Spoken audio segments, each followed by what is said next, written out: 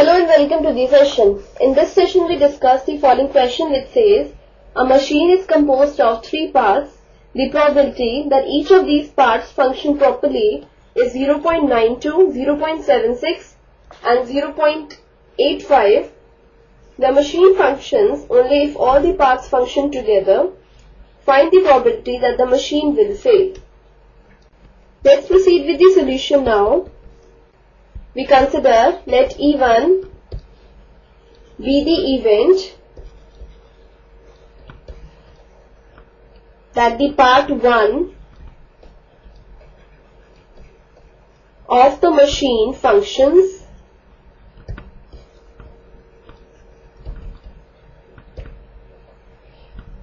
and we take E2 to be the event that the part 2 of the machine functions. Also E3 be the event that the part 3 of the machine functions. We take probability of event, that is the part 1 of the machine functions, be equal to 0.92.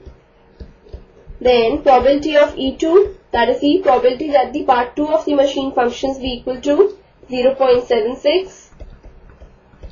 And probability of E3, which is the probability of the part 3 of the machine functions, be equal to 0.85. In the question it's given that the machine functions only if all the parts function together. So the probability that the machine functions is equal to the probability of E1 and E2 and E3. That is, all the 3 parts of the machine function together, and this is equal to probability of E1 intersection E2 intersection E3, and this would be equal to probability of E1 multiplied by probability of E2 multiplied by probability of E3, which is further equal to 0.92 multiplied by 0.76 multiplied by 0.85, and so this is equal to 0.594. That is, the probability that the machine functions is equal to 0.594. We have to find the probability that the machine will fail. So the probability that the machine fails would be equal to 1 minus the probability that the machine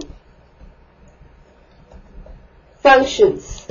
So this is equal to 1 minus 0.594, which is equal to 0.406, which is the probability that the machine fails. So this is our final answer. This completes the session. Hope you have understood the solution of this question.